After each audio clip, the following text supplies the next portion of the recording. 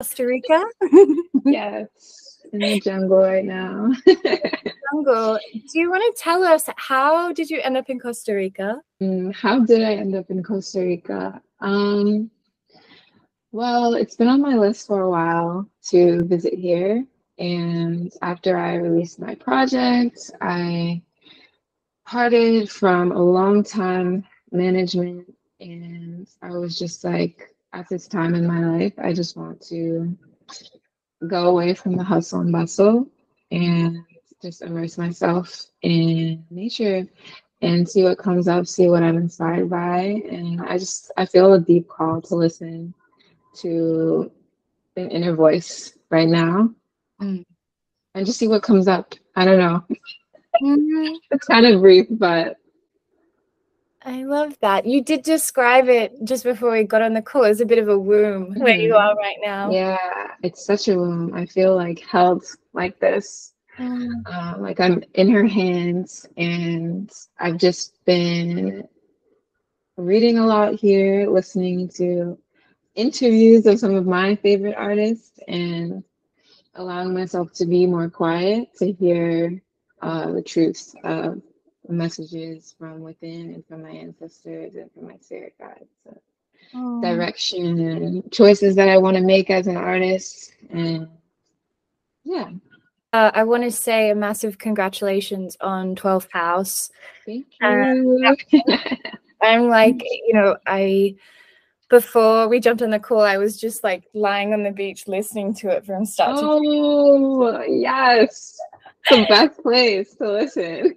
I was, I think your music has, and particularly this project, really has the feeling and the encouragement of someone who has been in a lot of transient spaces and found an okayness in that. Mm-hmm. Do you, if you could kind of speak to your younger self about this project and what you've been able to shed in it, what would you say? If I could say something to my younger self, it would be for her to know that what she's going through and the spaces that she's in is not forever, and there will be more space for you. And ooh, that's so deep. I'm like getting emotional. Like I envision it more than I can say it. But if I could tell my younger self something, it'd just be to keep dreaming and to keep loving openly as I know I always did. Because her actions are completely supported and held and guided by a greater force than she even knows. My younger self need to hear that. Thank you. Obviously, we're in a very, I dare say post-COVID time. Mm-hmm. People have started to be able to move again. And, I think in that movement comes a lot of confusion and like grief for the time that was lost, and new hopes and new seeds are being planted. Mm-hmm. Where are you right now in terms of like your relationship with the world and your fears and your hopes, and where you see, your external like plane, how it exists with you as a person? Wow, that's a great question.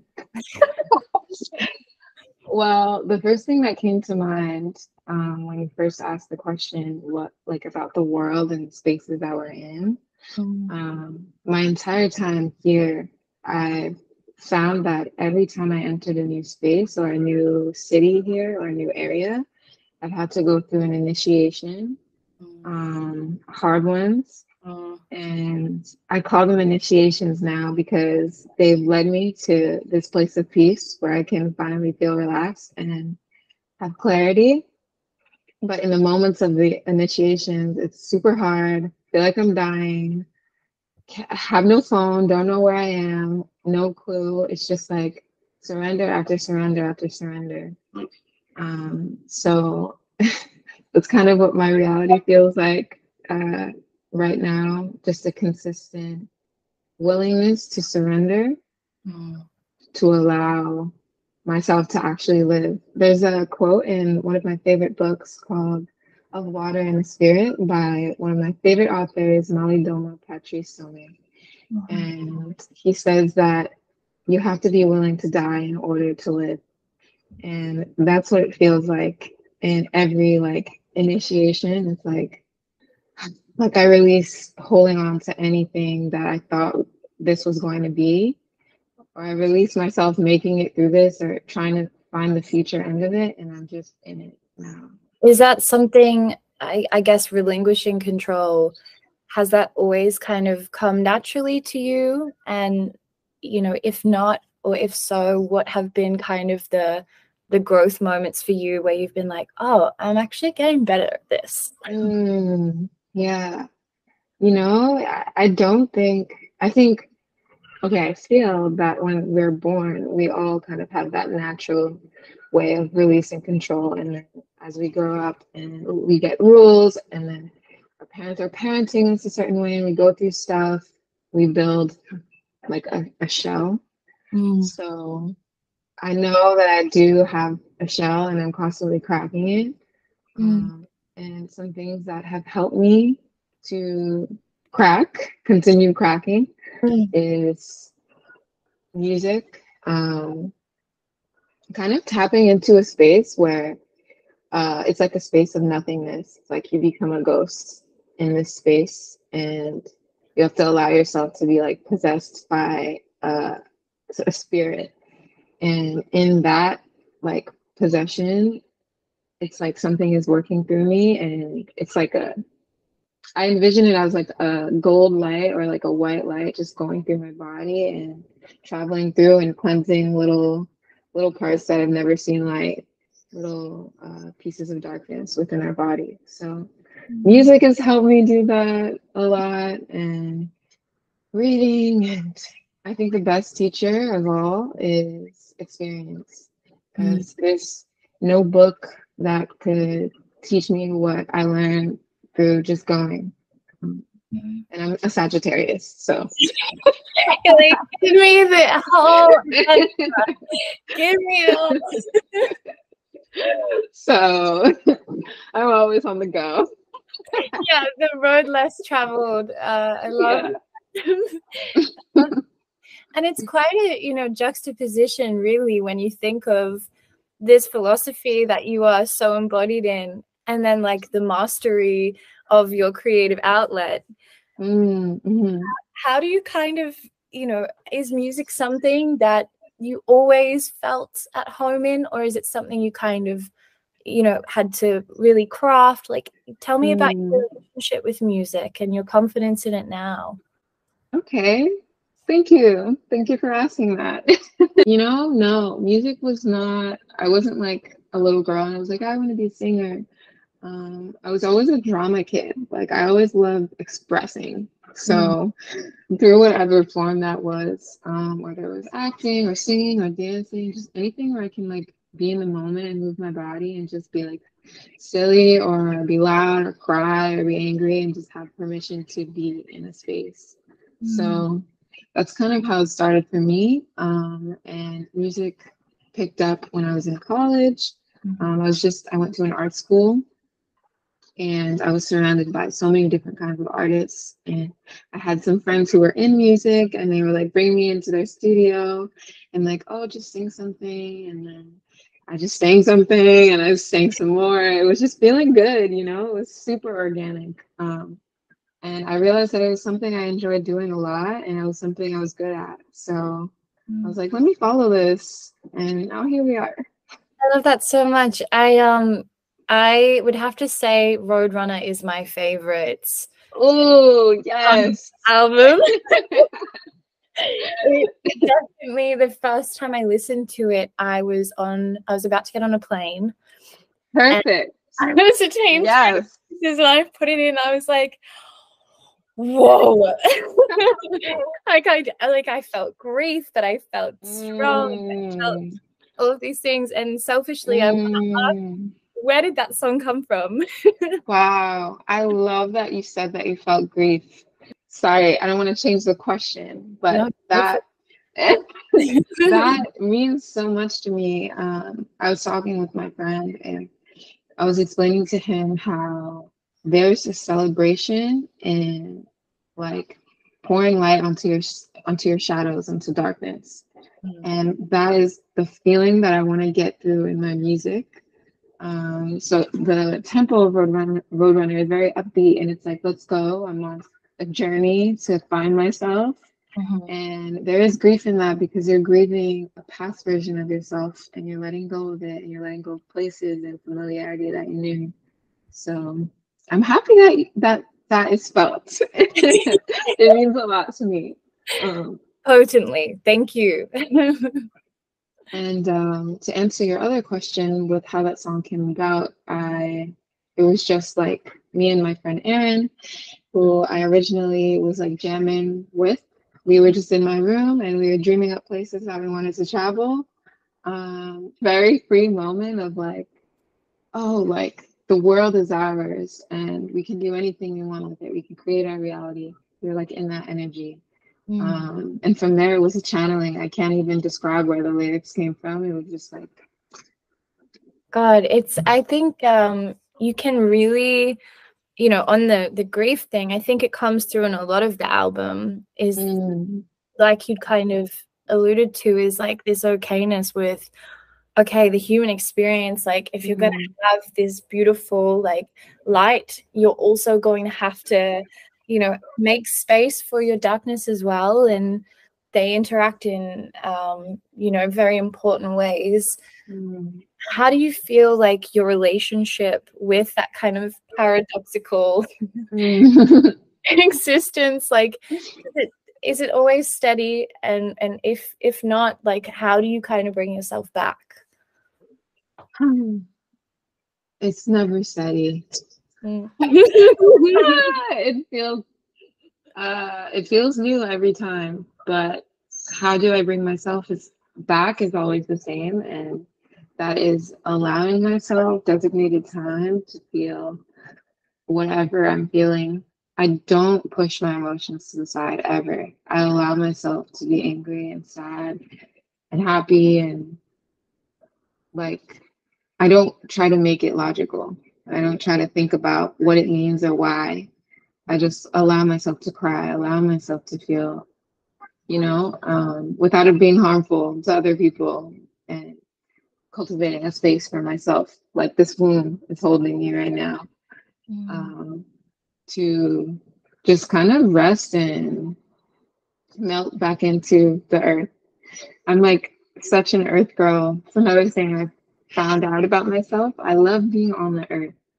Like rivers and forests is like where I feel the most at home, as opposed to like the ocean or in the air on the plane. I feel like super ungrounded. So the earth, it's like there's like some magnetic waves in there as soon as I put my feet down, it's like electricity just goes up into you. And that's always been my grounding source. And when I don't have that, which is probably half of the album, I wasn't in nature when I wrote it, or I was like in the city or something.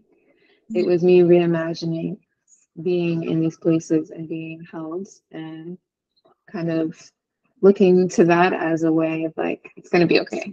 Did you, with the project, like, was 12th house the initial concept, or did that kind of come later as you'd like yes these things? It was, yeah, it came later. I never know what I want to call a project, or I never even know if it's going to be a project. But these ones came together really nice. And as I was going over each song, I was like, what do they all have in common? And what they all have in common is like me and my journey that I'm on. And my Pluto is in 12th house in my astrological chart, and it's in Sag. So I was doing a lot of research at the time of like what that meant for me, and why do I have these crazy dreams? Like, why does everything feel so intensely for me? And through that, I was just able to connect it to all of my songs and the feelings that I felt during writing them. I also really love, there's a lyric in one of the tracks where you're kind of like putting forward this intention for relationships in your life of like, I've lived so many moons, like I don't come towards me if you're not you know, there with me and there for me. Exactly. I think that's something that a lot of our audience can really relate to, especially I do think in the post-COVID times as we're learning how to like interact effectively again. Yeah. Do you feel like, you know, what would you say are your biggest changes in your relationships from, you know, maybe let's say like 5 years ago to now, and how have you gotten to that point? Oh my God, such a change. And yeah, thank you for saying that, firstly about Many Moons, because Many Moons is like an affirmation track. And I didn't realize it at the time, but it was for myself, and for others who can relate. Because I think so often we really want something, but we're afraid to say it, or we think that we're not worthy of it. And at that point, I think I was like pretty heartbroken when I was playing that track. And I was just tired of telling myself the story of this is like what I deserve. So Many Moons was and is an affirmation and a reimagination of what love can feel like and should feel like. And I don't care if it's realistic to people or not. Like, you can have whatever you want and you deserve everything that you want. So like I'm also like it's my first day of bleeding, so I'm also like everything so deeply that you're saying. Happy bleed. Thank you. I'm like, it's perfect timing for this call, obviously. Yeah. Of all the songs on the album, you know, what's your I mean, you probably can't have favorite children, like creatively. Exactly. Is there one that you're like, even if it's like this week, like one is really resonating? Do you have a favorite song this week of the album? Oh my God, yes. Thank you for saying that. Thank you. Oh my God, you understand. Because there's just no way. Like, it's just a mood. Like, which mood am I in? Yeah, which version of you are you most connected to right now? Oh my God. Whoa. What's your sign? I'm a Libra. Oh my gosh, you're a Libra? Double Libra. Whoa, go off. I love Libra so much. You guys just get it. Like, I love Saggies. I feel like we're just on the same wavelength right now. Yes. Okay. When you asked that, the first song that came to mind was Nerves, my song called Nerves. Without thinking, just instinctually.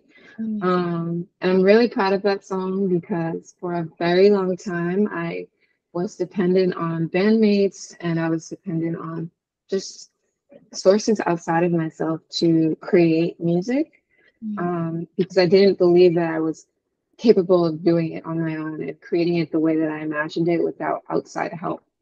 And Nerves was one of the first songs that I wrote myself on guitar, and I wrote all of the lyrics as I always do, but it was just like my imagination, and then it came to life, like exactly how I wanted it. And yeah, I want to carve out space there to be proud of myself because it's a long time coming of being reliant on other people, or just self-worth is a big theme for this album as well, and within myself. Just realizing that all of the things that I depend on other people for are within me too. And all I have to do is believe that it's possible and I'm capable.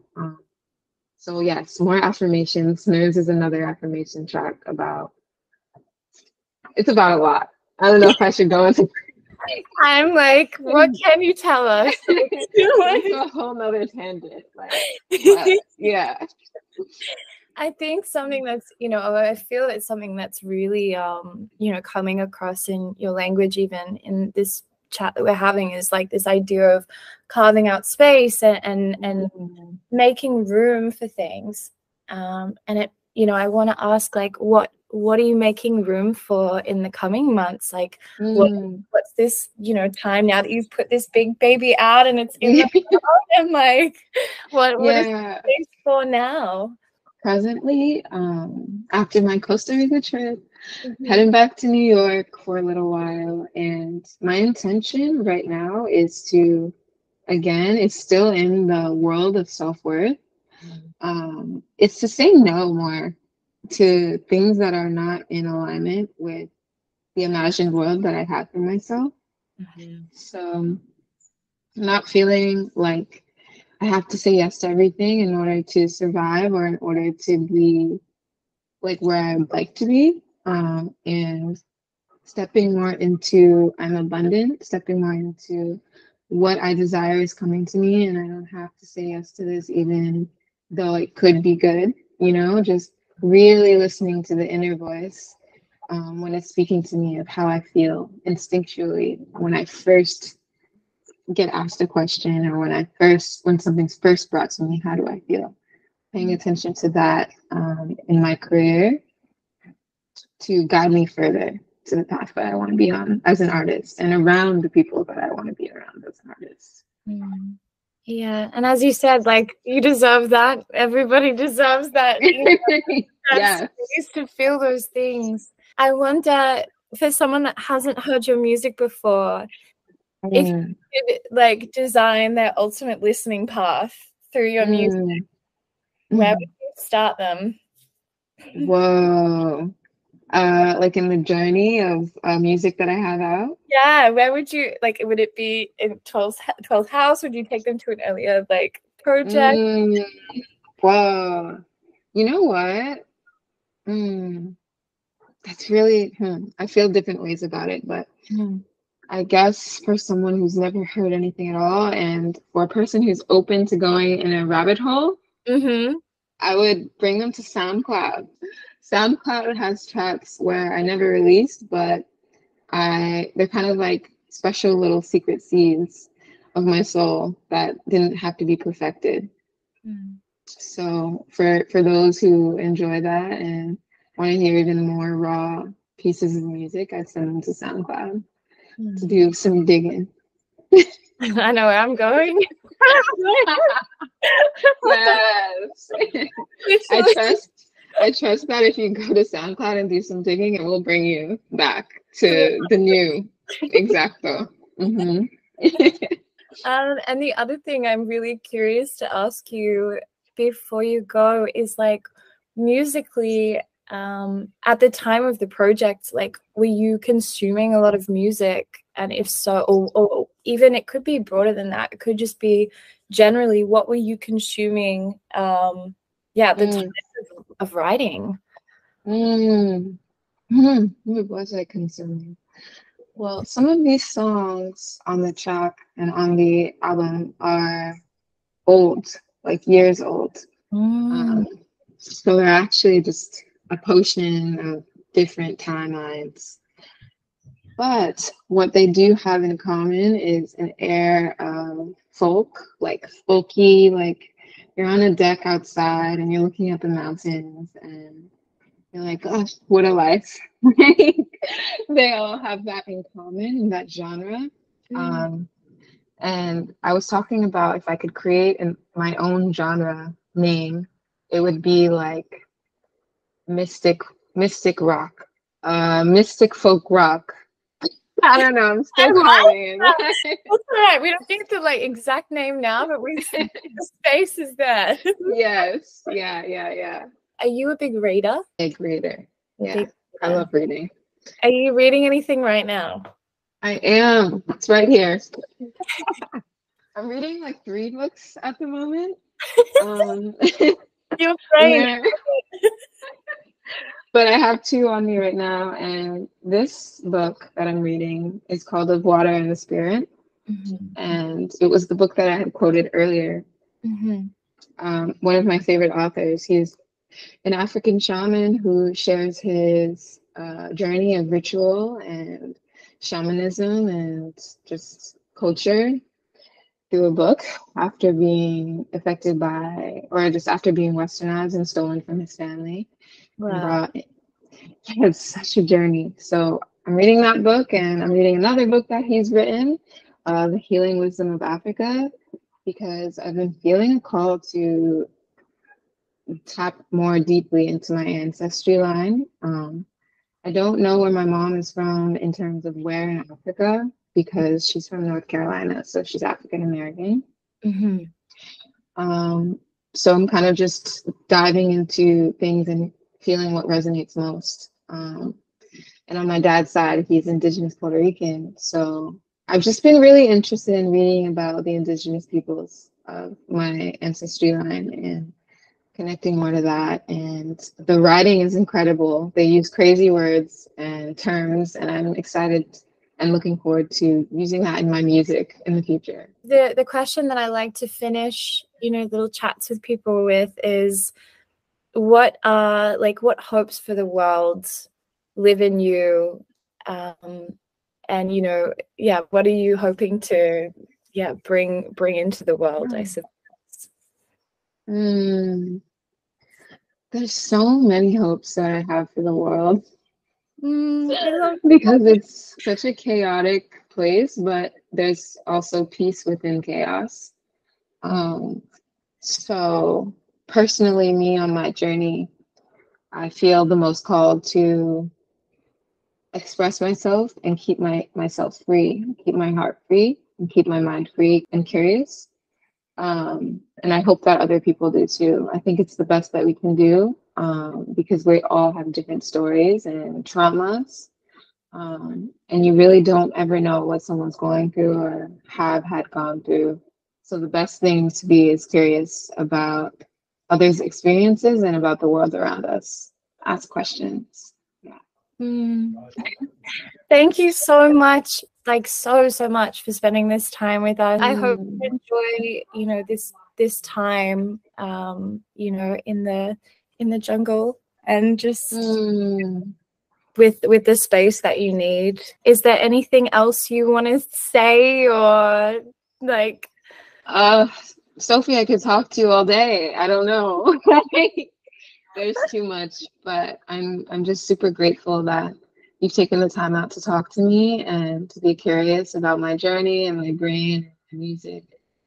I'm just so thankful. So much gratitude for you.